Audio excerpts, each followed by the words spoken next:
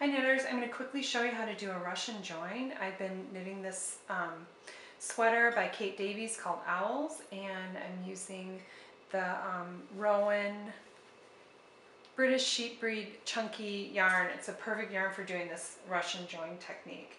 So what you're going to do is, let's say I just have an end cut here, but let's say this is my current yarn that I'm knitting with and I want to join in a new ball to keep working.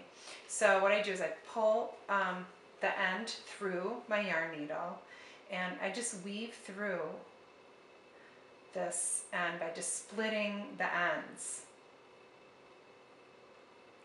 Splitting the yarn, I should say, not the ends. Okay, so I'm just going to weave through several times and then I pull the end through. So I have this loop on the top with this woven section there, and I set that aside. Then I take my new ball of yarn, the end of it, and I place it on the yarn needle. I'm going to pull the end through the loop that I just made, and then I'm going to do that same thing again where I just weave through several times. And this eliminates weaving in ends later, so that's kind of a nice thing there. And I'm just going to pull that through again.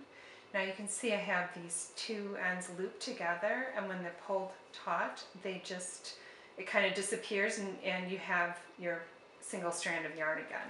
So what I would do is then just trim these ends off so you can't see them. If they pop out again later, you can trim them again. But I can show you here too.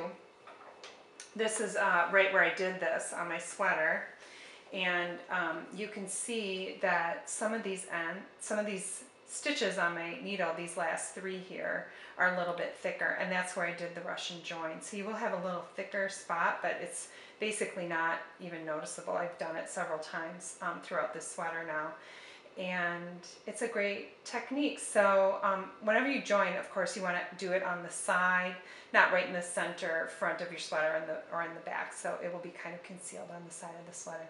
So I thought you might enjoy that little tip, and have a great day.